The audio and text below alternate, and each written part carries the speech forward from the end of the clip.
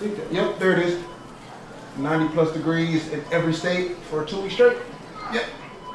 That'll go in the basket. Oh, what's that? Tristan and Khloe having another baby? I usually don't even go for that, but I'm like, well, in the basket you go. Yeah, Deshaun Watson not getting suspended at all? Yeah, that'll go in my gold trusty handbasket.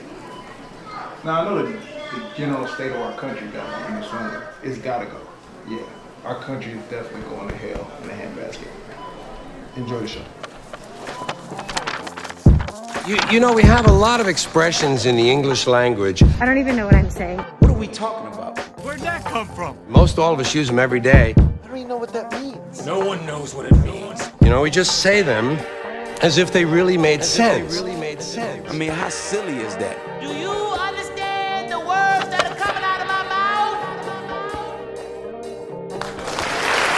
What the f*** is he talking about? Yep, and yepo. You know what it is, and you know who it is. It's me, Mario, and welcome to Appraise, the phrase, origins of everyday expressions, where we're here to do 3 things. Unveil the origin, confirm the meaning, and then assess the value of everyday common phrases. I stumbled through those 3 things, but I really mean those 3 things. As usual, I got my guy 20 in the building, sweating bullets probably, so I appreciate you, brother. How you feeling, man? I'm feeling good, man. All good, man. I'm just very happy to be here. Very happy. We're happy to have you. I'm saying we, because obviously 20 and myself are not alone. But before I do that, very nice shirt, 20. Is Spider-Man your favorite Marvel? I should have asked you this before we became friends. I'll be honest with you. Yes, he's probably my favorite one, but my overall favorite superhero is Batman. you probably get into a lot of theological wars in the defense of Batman. Man. I see our guests looking like that. You must be a Superman fan in the house. But, yeah. You know what? We're gonna let her speak on that directly. So be ready. But yeah, look. Because we're all so kindred here already, let me not take any more time introducing our guest for today. I'm very happy to have her on the show. She's a writer, community manager, organizer, has done all things podcaster, creative, and all around legend and legendary, because you can be a legend and then you're doing legendary things. I like to welcome Melanie Dione to the Expression Appraisal table. What's good, Mel? How you feel? Hello. I'm great. Glad to be here. Yeah, hold on now. How are you feeling? We are glad to have you. We're good. All right, Mel, 2 things. First, wrap up. Tell us a little more about what you do, and then let us know if 20 was on point about your favorite superhero character. Address that. So what don't I do? No, I'm a writer. I think first and foremost, I've been writing and telling people what to do my whole life. Literally, my first essay was when I was 6, and I was telling people how to save money, like me, because obviously the way I did it was right. I've been a podcaster for about 8 years now. Not even about, like 8 years, starting July 1st. And you're right, I've done it all, soup to nuts. You know how it is when you have to be your own team. And so, you know, the sound editing, the scheduling, all of that. And that grew into me being a community manager. I work with a little tech tool called ResistBot. You may have heard of it. You may have not heard of it. But we automate the process of reaching out to your representatives, your mayor, your whoever. You can actually do letters to the editor. As a matter of fact, I think that's a little known feature, and really making civic engagement understandable and accessible. And it was the way I started out being on the podcast, and I was literally the comment girl. And they were like, you know what? I think you can moderate. Actually, you know what? I think you should start talking to people. I think you can. So it's just morphed into this thing, and it's really an extension of what I've always done, and that's been amplifying marginalized people. Like that was one of my earliest phrases when I was a little girl was that's not fair. And so basically I'm like 45 and I'm still like, that's not fair. And this is what we're going to do about it. So it's, and I'm just an all around gal about town, cussing, gin drinking, opinionated tweeting. Tell them where you from and where you at, because they got to know. They got to know. Oh, I'm from the 504, New Orleans till I die. East Show. Yes. Okay. Word. Thank you. We are honored. We are honored. We are done and honored. I am glad to be here. This is I'm actually kind of a etymology. It's etymology, right? Not entomology. Entomology is the bugs, right? Yeah, because I always get those confused. Yep. But I'm kind of an etymology fan. Hey. Because I like to know where stuff comes from. This is why. I'm excited. Okay, real quick before we start. And not so much I'm actually a Spidey fan. There we go. But I think Batman is an asshole, bro. Like, I don't hate him, but Batman is kind of a jerk. What kind of dude figures out how to neutralize all his friends? Listen. Me and one of my best friends from, I would say probably 5 or 6 years old, we've always had this discussion. We've always felt like Batman should have been a black man. Like he has black man problems. He just, only thing that sets him off is his unlimited wealth. But the fact of the matter that you have a human amongst all these, I don't want to say minions, but like these enhanced beings, and all of them fear him. Like you have to have so much discipline. You have to have so much determination to be the only human in the Justice League. Like the only one without power. Batman, he's the leader. Batman could have built a hospital, and instead he learned Krav Maga, and I'm still trying to work. Oh no! Don't try to throw shade, because Batman had 4 hospitals and 3 skyscrapers. the Wayne Hospital is definitely. There's a Wayne Hospital. There were not enough. Yeah. Clearly, he What is happening?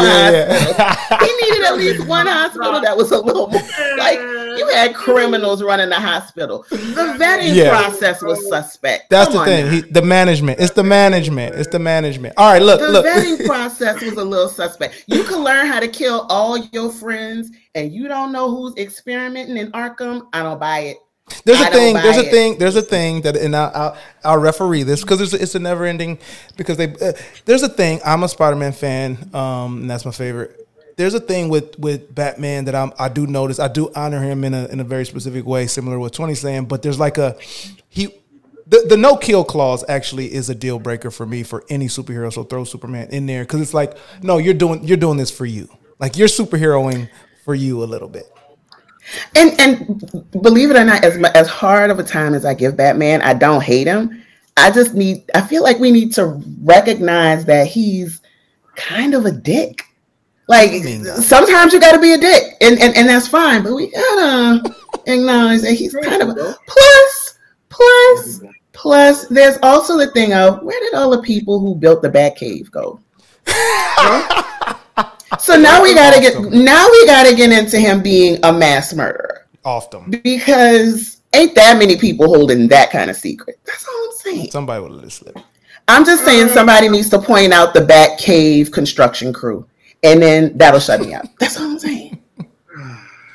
This is fair. We don't have time for this. Yeah, we got to get. I like this. Answer for everything.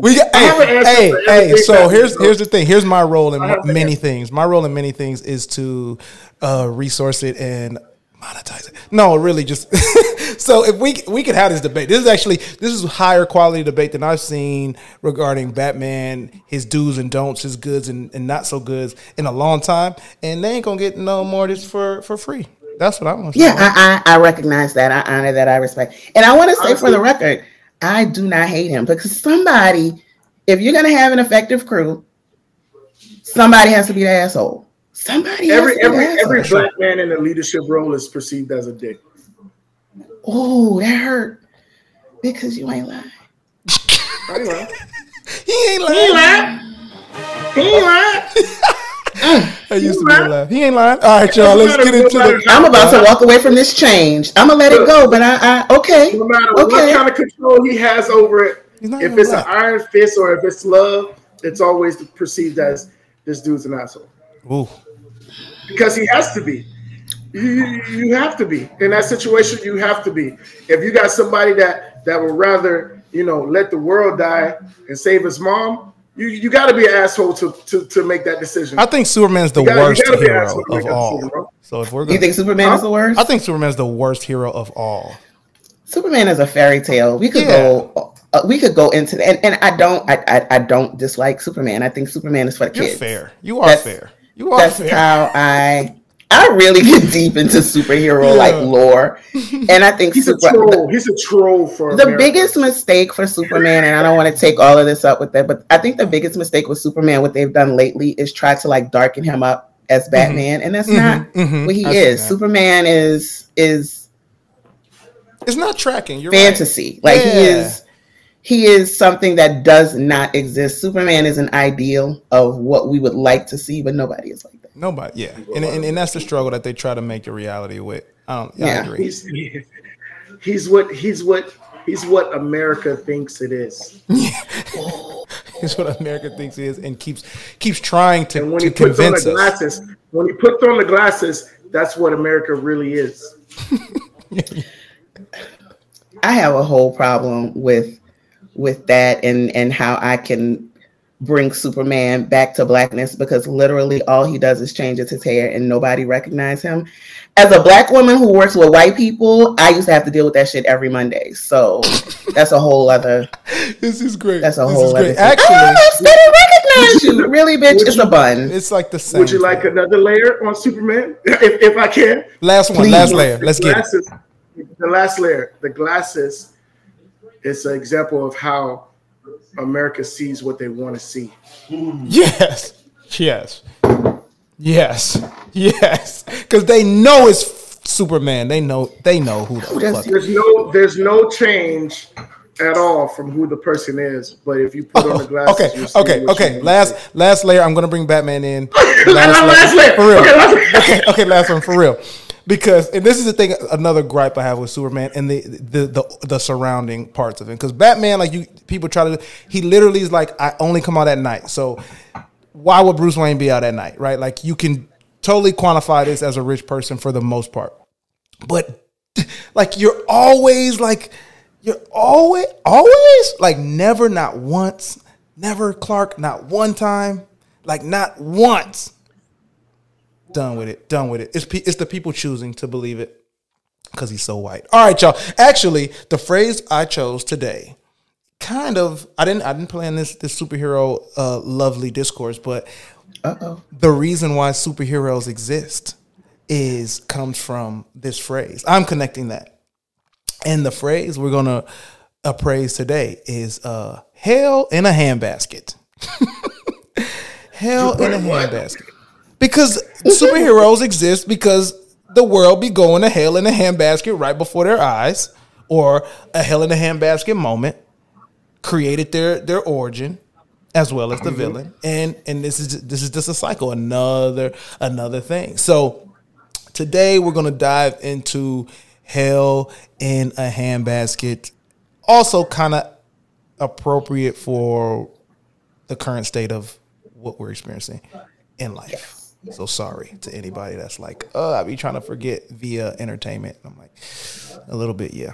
So before we get rolling, let's talk about our connections to Hell in the Handbasket. I'll have us start with 20 to set the bar, set the stage. What's your connection to Hell in the Handbasket, bro? To be honest with you, I've heard it before, but like I would say probably less than 5. And I feel like when I've heard it, it was in a movie. So it's like I don't really have too much of a connection with it. I'll be honest with you. I don't even really know what it means. So well, you're gonna find out today. I don't really have a connection with that at all, bro. Hell in the Handbasket.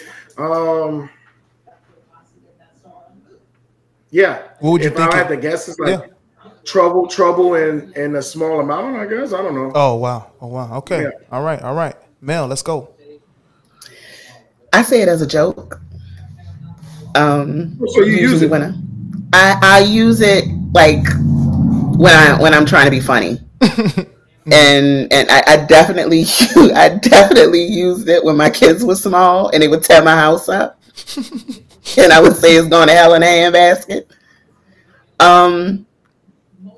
I always use it when I'm being super dramatic.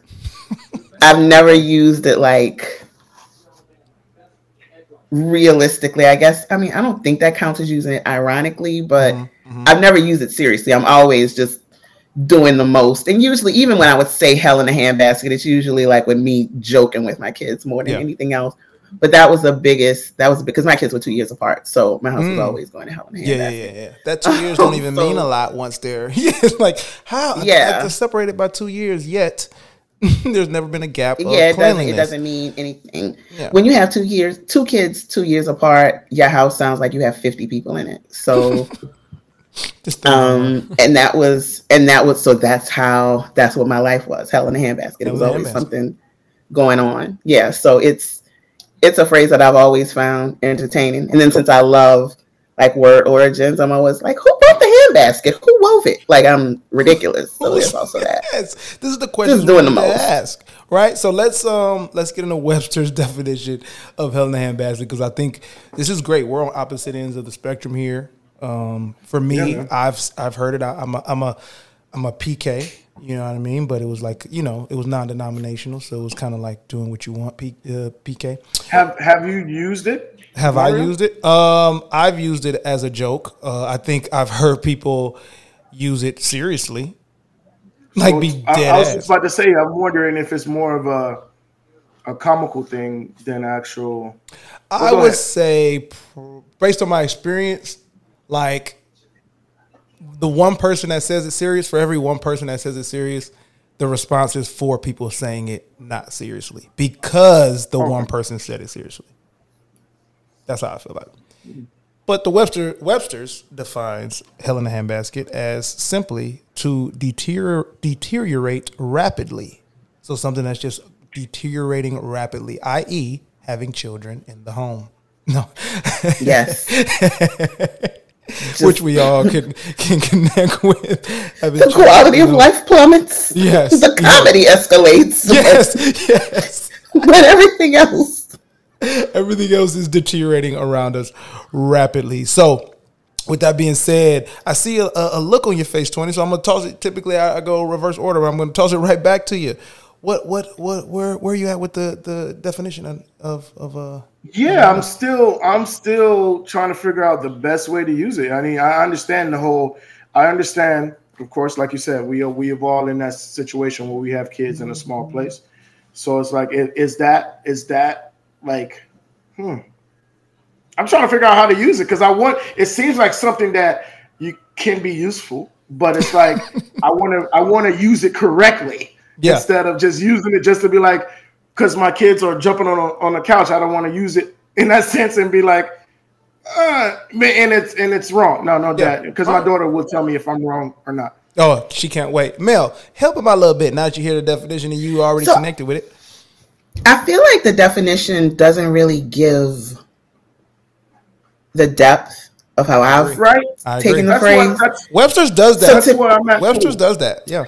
So to me, like, hell in a handbasket is not only the rapid deterioration, but it's like it's all packaged up and ready to go. Like, this is what it is now. It's all concentrated in this one little basket of bullshit. And here's the thing. So, like, her jumping on the sofa would not necessarily be things going to hell in a handbasket. But if she's jumping in the sofa and she's kicking her shoe off and she done kicked the cushion over and done punched the dog in the face, and now this living room is going to hell in a handbasket. You see what I'm saying? Mm-hmm. Okay. Does that help a little bit? It's more than it's a cumulative of things. It's experiential. Yeah, and the thing I don't like about the definition that you mentioned is like the focus on the rate at which it's deteriorating and not the volume at which it's deteriorating, man. Because it's not like, I feel like volume, and it's also like you're on a path, like you're just skipping down with your bullshit basket of hellaciousness. Yeah, like you're adding, and it's steady, and it's. Like when you think, like if somebody says this world is going to hell in a handbasket, like if it's America is going to hell in a handbasket, that means you're looking at politics, you're looking at, discourse you're looking at. It's just, Everything. and it's all this concerted effort almost. Yes. It's not like it's just random chaos. It's like it's almost working in concert to just Yeah. blossom into a mushroom cloud of fuck shittery. Exactly. And that's why, connecting it back to why I've heard it seriously, the church loves to do that. And I'm not a church basher for the sake of church bashing, but the facilitators of the environment, you'll get them to say like, because the choices are being made around us that the world is going to hell in a handbasket every 3.5 business days. It's going to hell in a handbasket. Right, so it's going to hell in a handbasket because they took prayer out of school. Exactly, like that kind exactly. I feel like, I'm sorry to interrupt. I feel like that's how I've heard it. I've never going. I think the going to hell instead of just saying hell in the handbasket. Mm-hmm. I guess the going to hell in the handbasket. I guess that kind of Gotcha. That's a good point. That's a good point. We can add it. We can add it to the phrase. Because I'm just like I'm saying is like everything is going like you say. If you say it's going to hell in a handbasket, then yeah, everything is going wrong. That tells me everything is going wrong, and that there doesn't seem to be an end of what's going wrong. Well, look, y'all, the title just changed. In the middle of we're going to add the going. You've made a point. Okay. You've made a point. Life is about evolution. Because I ain't gonna lie, man. I was trying to be a part of y'all conversation for the first 20 minutes, but I was trying to jump on Mario. You was calling me out. I'm over here speaking to myself and saying, looking up to the left, right? On your face. I see you have a look of. I was like, damn, nigga, just let me see if I can understand this shit real quick. Well, that's what the show is for us to talk about how we do or don't understand, nigga. When Batman's methods were used to neutralize the whole Justice League, the Justice League was going to... Justice League went to the handbasket for 1 second, thanks to Batman. You know what? I would say that I think it was them finding out that he had that. You get what I'm saying? Because it wasn't Batman that was using. Look at you. No, it was his methods, not him doing it. So I feel like it to rightly describe it, I would say when all the methods was getting used against the Justice League, and that kind of like in a way of saying the Justice League is going to hell in the handbasket, I guess. Well, look at this. Look at this. There. Learning is fun. I'm understanding now, bro. I'm understanding. Learning is fun. All right, look. Now. I think we're in proper position to get into the origin. So let's do it. Perfect. Hey, you know, Batman did leave this digital plan because he's the only human there, so it wouldn't be. The binder didn't work for, like, he had to get that. The binder did not work for. He had to get that last little Batman apologist nature. And you out. said we can talk during the. I did. Oh, yeah, you did say that. I did. Oh, I definitely said that. I'm going to leave that in because it flows well. Now, the first origin points. Let's get into the fact that the origin of this phrase is much debated. No one has settled in on one creator of going to hell in a handbasket. But it's agreed upon that it started around the 18th century. And some like to think because when folks were guillotined, that their heads were caught in a basket. So that's where things going awry, connecting to a basket sits. And as we'll start to see, that's kind of where the basket kind of just stays. So the earliest that'll do it. The earliest visualization of going to hell in a handbasket has religious connotations, specifically to the stained glass windows, which were a big deal in the Fairford Church in Gloucestershire. And my guy Hieronymus Bosch painted those. I mean, his painting, he didn't do the stained glass, sorry, but he painted another painting. And both these occurred in the 1500s, with Bosch's painting finishing up around 1515. So the first images of it came, but it wasn't a handbasket. The basket came later with the guillotine thing. But Bosch's painting portrayed and depicted a cart, a big, large cart of hay with people on it. and they were being drawn to hell, dragged to hell in this painting. And that's where, like, yeah, this is the thing that's going on. So let's talk about this painting. It's called the Haywain, Haywain. If you want to look up, it's actually not that bad. You know, some of these European paintings and that have religious undertones, like they look like they're cursed, and they look like if you look at them too long, that you are catching the European. But this one actually doesn't look that bad. So this painting, the central panel, is the one we're talking about, and it features a large wagon of hay surrounded by a multitude of what are described as fools, engaged in all types of sins. Now, I looked at the painting. I actually zoomed in. So I'm like, what sins am I supposed to be seeing here? Now, again, I invite every listener and viewer to go check it out. I won't lead on those sins because I'd be interested to see what y'all found. But the lust was one that was the one, right? And it was juxtaposed. So there's a 3-panel painting, and the left painting was the Garden of Eden. So like lust coming closest to that panel, like was, I guess, significant. And then there's an angel on top of the wagon, and he's praying like, oh man, these people are stupid. And Jesus Christ is at the top of the painting looking down on the world. But he's not like near nobody or nothing. And then on the right side of the middle panel, so the right panel is actually hell. And they actually look like they're having a party. Like no one looks despondent. He didn't draw it where they look despondent, but that wagon is headed that way. And the way the painting is you're supposed to lead your eye from left to right, and you see these people being drawn through with this hayride to hell. And that is the first depiction of that. Now, before I open the floor back up, let's talk about Bosch a little bit and why he would paint such a thing in the way he painted it and how it led to this catching on as an idea. So Bosch lived in the 1500s, but 20th century folks started to look at his stuff, which he has a few important works, some that didn't make it, some that did.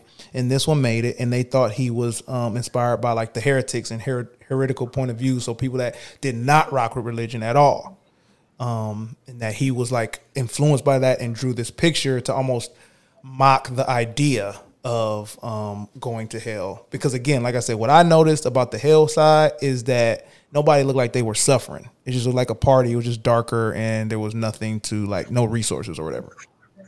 But others that actually followed the times in the 16th century and looked at it deeper was like Bosch was really just a like he was a artist that wanted to amuse people and like almost like discourse, and he wanted to be provocative. So it was almost like a joke. And some of the quotes from people during his time, like Spaniard Felipe de Guevara, said that Bosch was regarded as the inventor of monsters and chimeras. I don't know what a chimera is. All my Spanish-speaking folk, feel free to let me know if that is folklore in your culture. But and then a biographer of the 17th century described Bosch's work as wondrous and strange fantasy. So he was like kind of just outside the box thinking. So I'm going to go against the 20th century folks because they got an agenda deeper than probably the 16th century studyists. And I think that he was just, you know what I'm saying, making a nice little like this what it would be like if if we really headed there. So that's kind of where it laid its foundation, 1500s, 16th century with these paintings of the stained glass. And then the bigger thing with the painting, Bosch's painting, and then with the baskets being where guillotine heads are caught. So let me open up the floor for thoughts. Mel, tell me your first thoughts on my man Bosch's painting and what you caught me saying. So I don't disagree with your take on it. Like, it looks like hell is, I mean, are they having an orgy in hell? What's going on? It's like a time. It's a little lit over there. I'm like, okay. No, I could see that being the origin, like that. I I actually really like the painting. Yeah, it's not bad. I'm like, this isn't the more typical like Europeans painting. Yeah, because it's kind of like a three-parter, and I'm not used to that type of thing. Just by the way, because I'm kind of a nerd, it's a chimera, and that's a mythological creature. It's a fire-breathing mythological monster. It has a lion's head, and I think it's like three things. It's a lion's head, a serpent's tail. I think I've seen this. And I think it's also part goat. Yeah, I think I've seen this. That's the Gotcha. Oh, okay. So he was drawing those. Yeah. It's and there are other terms, but as far as that, like for that time, that's what like from the artist's perspective, that's what a chimera is. It's like a 3-part beast. Actually, I'm not. And I think it's female. I think chimeras are women or female. Yeah. Deep dive on them. Yeah, it's very. I mean, I love mythological monsters. It's weird. They're weird, and a chimera is like really, really out there. Fun fact: that was like the disease they created for, I want to say, Mission Impossible 2. But anyway. Oh, okay. No, I do agree though that I can see how Hell in a Handbasket would definitely come from that painting, or the because it does look like they're being carted right on into hell. It kind of looks like a statement on. I agree that it's kind of a statement to provoke.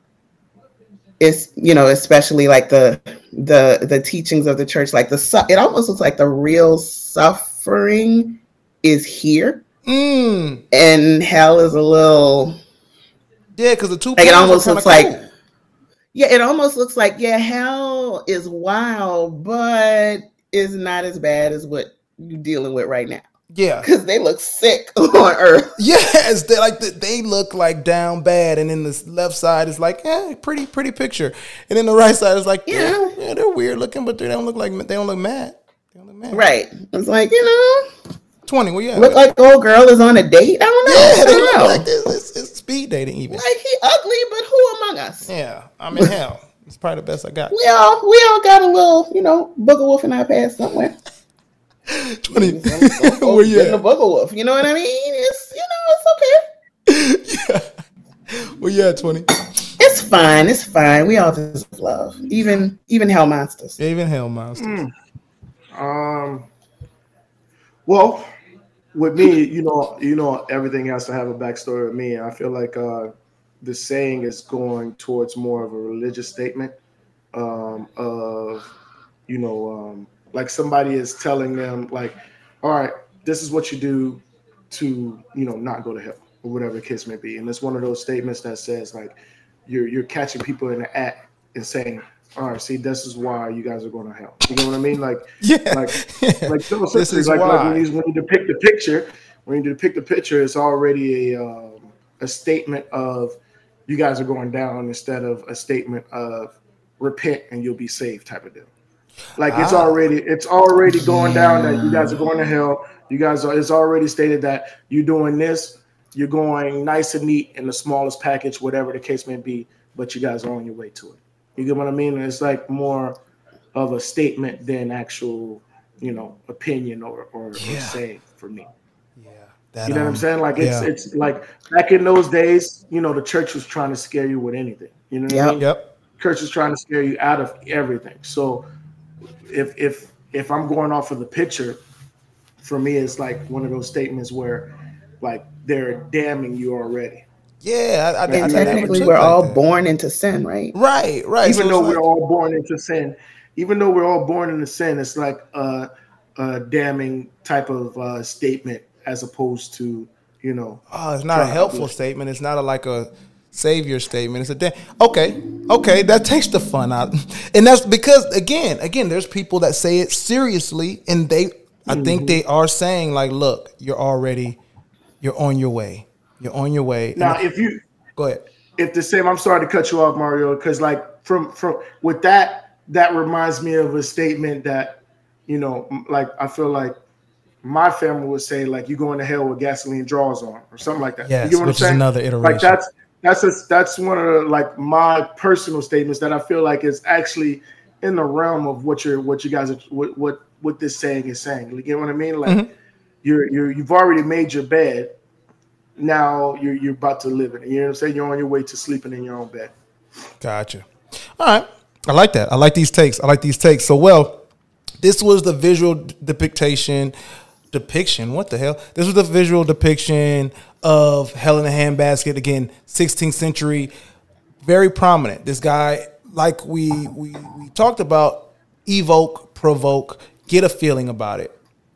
The church is obviously dominant, but the first time it was written, you got to fast forward to the 17th century, the end of the 17th century, 1682, and it was in the weekly Paquette from Rome, and it said that noise of a popish plot was nothing in the world, but an intrigue of the Whigs to destroy the king's best friends, and the devil fetch me to hell in a handbasket. If I might have my will, there should not be one fanatical dog left alive in 3 kingdoms. So I'm gonna read it again. Yeah. Because I don't know what side this person is saying, which side they're on. And I got to catch that again. So that noise of a popish plot was nothing in the world but an intrigue to the Whigs to destroy the king's best friends, and the devil fetch me to hell in a handbasket if I might have my will. There should not be one fanatical dog left alive in 3 kingdoms. So he's like, whoever the Whigs are, you know the Whigs, he's like, look, whatever they was on, I'm not with it. And if it was up to me, I'm going with the devil. Ride me to hell in a handbasket to make sure that none of these niggas is left. I'm ready to go to hell in a handbasket. That sounds like the inspiration for Hit 'Em Up. It very much has some first off, fuck your bitch and the click you claim to it, right? Yeah, it's like, what are y'all on? And matter of fact, I'm so not what y'all on. I'm willing to go as deep and dark as it gets to make sure y'all are gone. That's it. Yeah. That's what he said. That's what he said. Yeah. Now to flip that, conversely, but almost 20. I hope you catch this from what you were saying. So there's an English preacher, and this is 1618, so a little bit before this. Thomas Adams, and he actually referred to, using the same essence, referred to it as going to heaven in a wheelbarrow. And he said that in God's bounty. And he said, oh, this oppressor, that is one who was wealthy but gave little to the church, must needs go to heaven. What shall hinder him? But it will be as the byword is, in a wheelbarrow, the fiends and not the angels will take hold of him. So he was saying, I'll say it again, this oppressor that got money and gave very little to the church, how else is he going to get to heaven? Well, I guess it'll be in a wheelbarrow by the fiends and not the angels. Meaning he meant it that you're not going to get to heaven in a wheelbarrow. And that's what the people that ain't paying, even though they got money, ain't paying the church, is going to go. That's what he said. You see what I mean, bro? Like, that seems like a threat more than let me give you the gospel. You get what I'm saying? That seems like a threat. Like, if you don't pay this money, to heaven in a wheelbarrow you go. Because he didn't want to say, bro, to hell you go. What you Mel? To heaven in a wheelbarrow you go. That sounds like shade. Like, why are you doing that, Pastor Thomas? That sounds like shade. Because he's saying the fiends are going to be pulling a wheelbarrow, and we know they ain't getting up there. Yeah, right? Like what the fiends? Ain't, how there? The fiends? Not the. You'll get up there in a wheelbarrow by the fiends, though, not the angels, sir. Pastor Thomas. Sounds like shade. You mean to tell me there's wheelbarrows in heaven, Pastor Thomas? Yeah, Pastor Thomas. Is that what you're saying? There's a store that sells wheelbarrows in heaven, Pastor Thomas? Is that what you're saying? What are you saying to me right now, or is Pastor it Thomas? Wheelbarrow parking? I was told by Apple Care that wings would be very prominent here, and you telling me ain't no wings for me. Wings. I will be the wheelbarrow guy. You gonna make me be the wheelbarrow guy in heaven, Pastor Thomas? Is that what you're saying? So there's manual labor in heaven. Is that what you're saying, Pastor Thomas? Like somebody actually got to push somebody in heaven. Nobody's glad. Just because I didn't pay. I don't know. Honestly, bro, like I am a very spiritual than religious person. Yep. But it's like if you telling me that I'll be like, I won't get into heaven. If you're really saying that I won't get into heaven because I'm not paying the church, then yeah. Wheelbarrow it is, my guy. Wheelbarrow me up, nigga, please. Friend. Yeah. Friend? What is it? Let me get the last name, because now I got to call him Pastor Adams, because now I'm not attending your church no more. Now I got to get Pastor Adams. Like, okay, Pastor Adams, I'll talk to you later. Pastor Adams. Yeah. Yeah, I'm about to go get in line for this food, Pastor. Yeah, let me go get my big giant turkey leg, nigga. All right. So now that 20 brought up something that Hell in a Handbasket, Hell with Gasoline Draws on. We got Pastor Thomas introducing Heaven in a Wheelbarrow, which means the same thing, but when you're scared to say it with your chest, there's other variations to Hell in a Handbasket. So that's like when Southern people trying to be like rude, but they couch it in something else. What they say? What they say in New Orleans? Well, you know how it is. Like, you know, the whole bless your heart thing. Poor baby.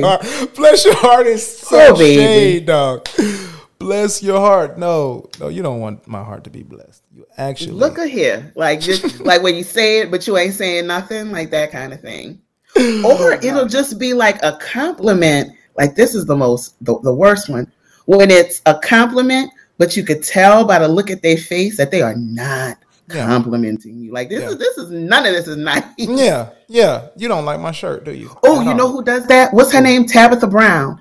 When Wendy Williams came for her, she said, gosh. "Oh, what pain she must be in." Oh my God! Yeah, don't bring up my pain, woman. What's wrong with you? Wait a minute. You trying to fight?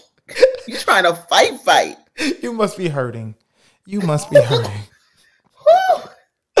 Oh, that's man. that nice nasty. You don't want that. Yeah, that's a different type of. That's somebody that might be willing to go to hell. That's a different type of smoke right there. That's a different type of smoke, man. Cuss me out and talk about my mama so I know what it is. Don't do that. Confusion is the worst when you're trying to figure out if you got to put hands on somebody. Yeah, like don't confuse me. Wait. Are we about to box? Yeah. You know what I'm saying? Like what's going on? Like I'm thinking about this too much right now. You know what I'm saying? I just really need to go off my raw emotions. But something is telling me that we need to talk it out. And something that, you know what I'm saying? Like that phrase is telling me that maybe we should talk it out. Because I may have some pain in my heart that I need to get out. Yeah, do you want me? Are you inviting me to vent to you? Yeah, like are you being that, my friend now after, you know what I'm saying? Like it's one of those situations, bro. Yes. It's like that scene in 40-Year-Old Virgin where Kevin Hart is like, you're using a lot of big words, and I don't know what they all mean. So I'm gonna take them as disrespect. Like I gotta make watch a choice. your mouth and make the sale. Yes, and you know what? That was my true introduction to Kevin Hart as well. So that is a near and dear quote to me, reference to me. I know 20 is a movie. On this show, 20 is the movie aficionado. So you've done 2 movie references that are probably near and dear to his heart. So that was, yes, we are doing the right thing.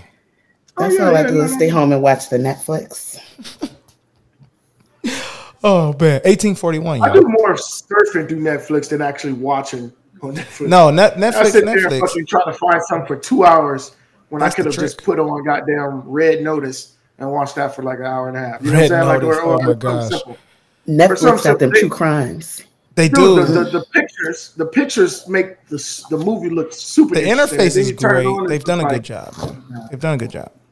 They kill the game in that. I don't think anybody is. They're not nobody because I will scour. I will scour. All right, 1841, y'all. 1841. A publication. It was again back to the church sermon publication. The short patent of the sermons said, "Those people who would rather ride to hell in a handcart than walk to heaven, supported by the staff of industry." So this person, now I am now on board with 20 ML that this is damnation and condemnation. Because now this dude is saying instead of supporting whatever industry the fuck it is, they'd rather go to hell than go to heaven by supporting us. Like it's getting weird. In that same year, 1841. Another version of the phrase can be found in the Star of Freedom. And it says, sanctify hypocrites will tell you not and that, do what you will. You are all to go to hell in a handbasket, thereby, in fact, making you mere passive creatures in this world, passive to their will. So basically, they're like, if you kind of have your own mind, you're just a passive, you're what, like your sheep or something? I don't know. And you're going to hell in a handbasket. Okay? And then, what is it? 14 years later, in 65, Winslow Iyer said, Judge Morris of the Circuit Court of Illinois. Oh, this is 1865. Yeah, 15 years later. The Circuit Court of Illinois, at an August meeting of Order of the Sons of Liberty, he said, thousands of our best men were prisoners in Camp Douglas. And if once at liberty, would send abolitionists to hell in a handbag. So hell in a handbag was there, hell in the handcart, and there's a couple more. So we got hell in the handbag, which was a little bit popular in the 19th century, the 1800s. And then you got hell in the bucket that was sometimes referenced. So the basket started to, people just didn't really care. They just wanted you to get to hell. It's something that can hold your bitch ass up. Get your ass to hell. We don't use baskets no more. Yeah, like where's your bucket? All right, so I gotta ask. Yeah, I gotta ask because I trust y'all. I trust y'all deeply.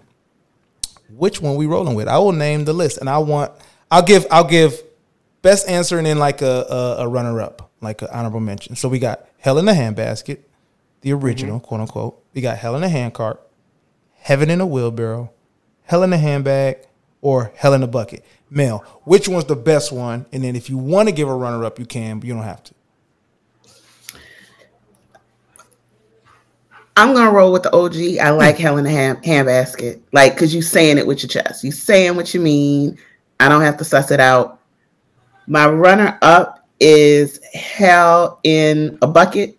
Partially because of what a 20 said. We ain't letting none of your bitch assness leak out. You in this bucket. So I like hell in a bucket. Like I'm not even using my good bag. You know how much wicker costs right now? I'm not using my basket on you, nigga. Get the bucket. This bucket. I got like 50 plastic bags under this goddamn sink. But you know what? I'm gonna put your bitch ass in this bucket. 20. What is now you know black people will put you in that in that damn under sink, like plastic bag and sink your ass down. To hell. Black folks like hell in the shopping bag. Recycle a goddamn can, but have 20 goddamn plastic bags. Wait, now why am I in it? Look. I thought we was friends. Straight. 20. What's your favorite, man? What's your favorite? I would say, but I go handbasket. I mean, that's the only one really that I'm more aware of. Dynamite? You know what time it is. Yeah, he knew. What up, Black Dynamite? But it's one of those situations where I go with handbasket, of course, because that's the only one that I really was aware of. And then I guess I go with bucket too as well, man, because just the wheelbarrow don't fit well with me. The handbag don't fit. You know what I'm saying? Like handbag too nice. It's like one of those situations. Handbag to hell. I don't even like that. I feel like that's conflicting. Like you don't mean it. You don't mean. That's why like you said with your chest, because like handbag. Like and if it's that bad, like you can't fit all that shit in no handbag, man. Yeah, like get the bucket. You need a big purse for that anyway. Exactly. You can't go in a handbag. You need a big purse. That's just like for my lipstick, my phone. Exactly, bro. That's only a little bit of bullshit. Yeah, that ain't enough to send the hell. Gotcha. You need your big purse. Yeah, exactly. Oh my gosh. All right, y'all. That was great. That was amazing. All right, we can't end the show without appraising the phrase, the name of the show. Appraise the phrase. So let's appraise this phrase, going to hell in the handbasket. Mel, I'm going to let you know how we do it. It's a 3-part grading category, A through F grading scale. The first one is the power grade. 20 will take care of that. That is, does it have impact when it's said, when someone says it or hears it? Does it freeze you? Does it have impact? Does it land?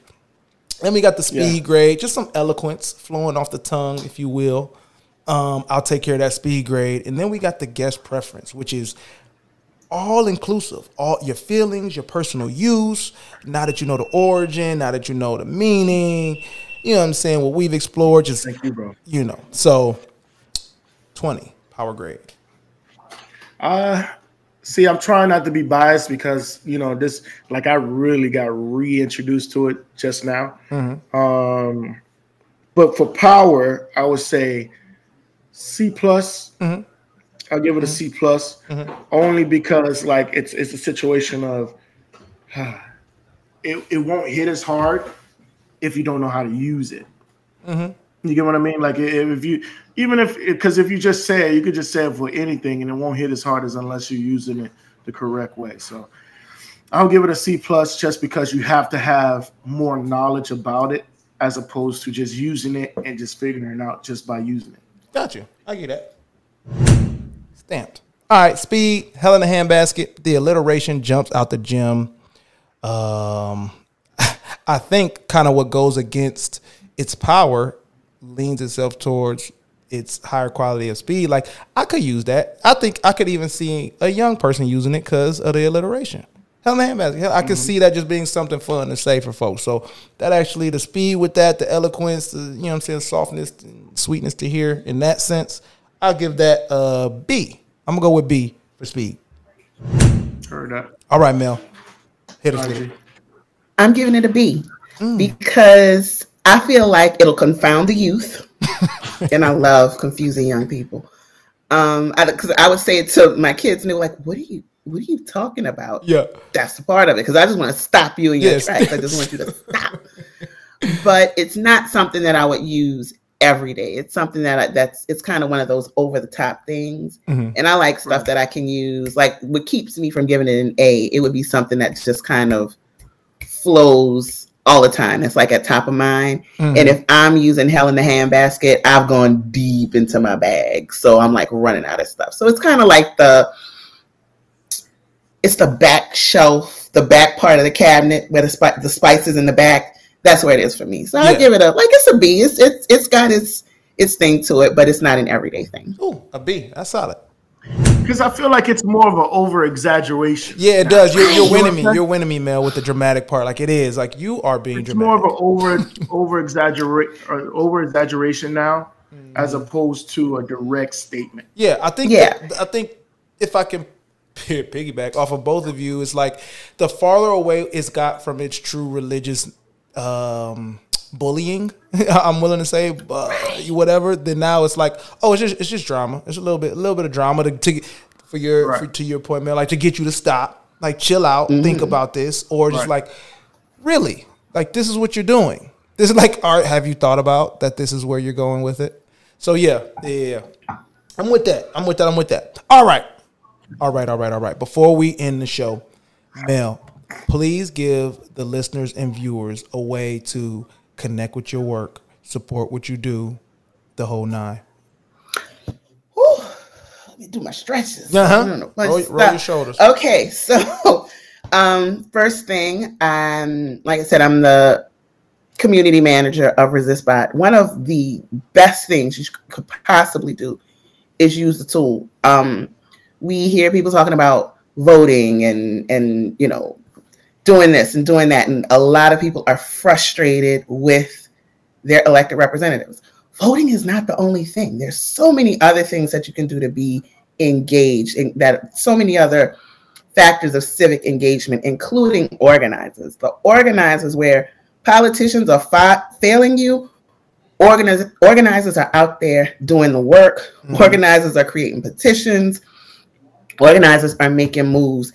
And basically what ResistBot does is help organize the organizers. So absolutely utilize the tool, familiarize yourself it is so easy. We make it so easy to either send off a petition from someone else or create your own. It's literally text resist to 50409. It's that simple, and you can craft your own petition. So that's one thing you could do for me that is huge. As far as my work with ResistBot, every morning I talk about the top 3 petitions, which aren't always things we see on the news. Mm-hmm. And so I'm on Instagram. It's called Mel's Morning Mug. I'm still kind of finding my way with it, but it's like about 5 minutes a day of talking about petitions, the news, all that good stuff. So that's me being smart. Other stuff. So I also have a podcast that I do with 2 really good friends who are stand-up comedians called The Bad Advice Show.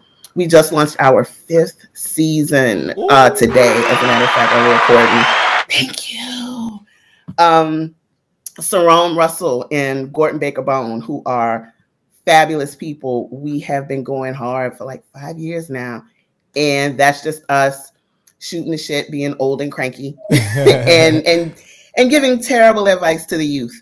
And I also we have a Patreon where if you go to Patreon/Bad Advice Show, there's a secret or a paid podcast that I do called That Other Thing, where we talk about feelings and therapy and relationships, and not so much the man-woman arguing type of relationships, but actually what we are doing, how we navigate relationships within ourselves. So that's what I'm doing as far as podcasting. And you can catch me on social media. I run ResistBot's social media, and that's ResistBot everywhere. Again, of course, I'm on, you'll see me on Instagram, but I'm also doing tweets and sending Facebook messages. I'll have Twitter Spaces. That's the thing. I try to do a Twitter Space once a week.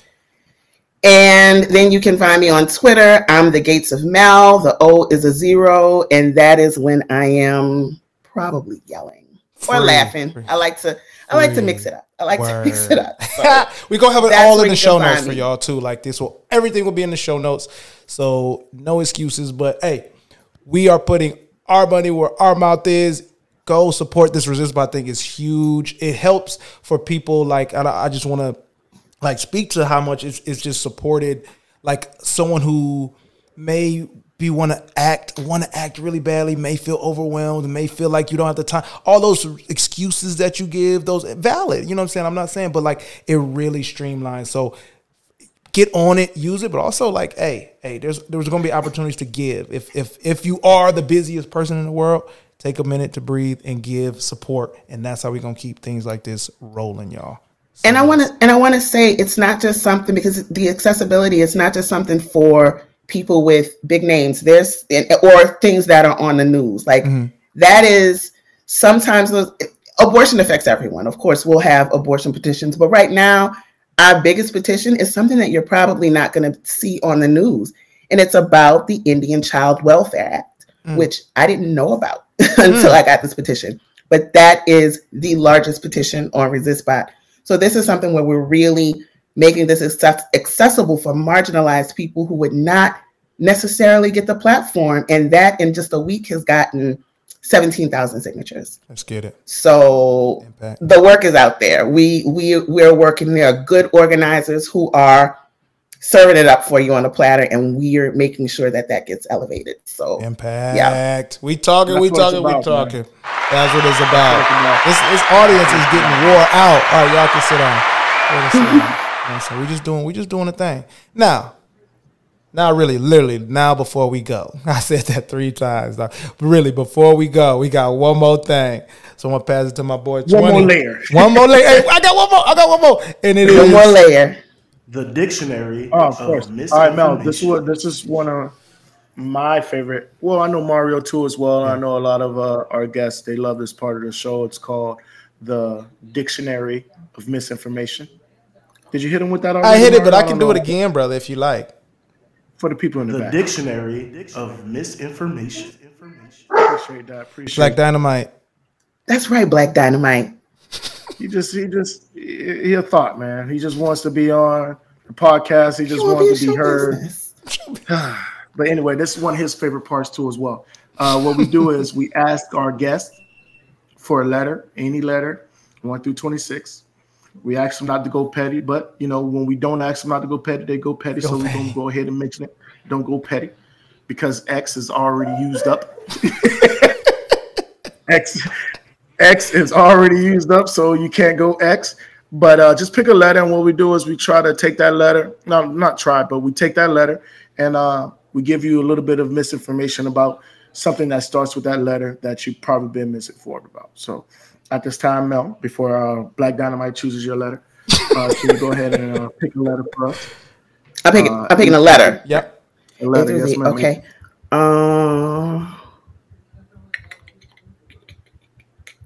We'll go with R. 5 seconds. No. R. Here we go. And I have to sometimes do. I think this is the first R too as well. This is, I don't remember an R, man. So this is fun. Me either. This is fun. Look at me breaking chains. Look at you. Look at you. Look at you. Okay, here we go. Oh, hold on. All right. Nah, man. Usually Mario does this. It says, "Nah, we ain't gonna use that." No. We're gonna do this one. I don't care if I have to read it thoroughly because we're going R, and it's another sign of the time. So thank you, Mel. The right to keep and bear arms. Right. Start with R. Yeah, I'm doing it. And we can just see. So the second article of the Bill of Rights of the United States Constitution reads, in whole, not in part, in italics finished, a well-regulated militia being necessary to the security of a free state. The right of the people to keep and bear arms shall not be infringed. Nothing in the Constitution forbids the right of federal or state governments to make any gun control laws that they wish in terms of an individual who is not a member of a well-regulated militia. So just looking back at the camera and everyone, unless you're in a goddamn regulated militia, which we heard some folks are in and some folks are not, those are the only people that can be affected by that. So gun regulation. Yeah, like okay. So let's just wake up. So it just can't be anybody that just want to get an AR-15 and be like, no, I ain't. And let's talk about this regulated. Hey, hold on, man. We don't discuss what we It's just the fact. We give you the information and then we say, you know what? We don't want no problems. We don't want no arguments. That's how. I'm not arguing. I'm not arguing with you. I'm not arguing with nobody. I'm just point out the point outs. Point out the point outs. Point out the point outs. Yeah, point out the point outs. I just know what I heard. Because Mel is asking y'all. Okay, y'all. All right, we go. Hey, you know what? I am going to make y'all stand up one more time because we have been honored to have Mel Dione on the show. Of course, anything we can do to continue to support our listeners, the Underdog Podcast Network. We're brought to you by them. Y'all go support. You can find us on Apple Podcasts, Google Podcasts, Spotify, YouTube for the visuals. My man 20 in the building. 20. Never took the...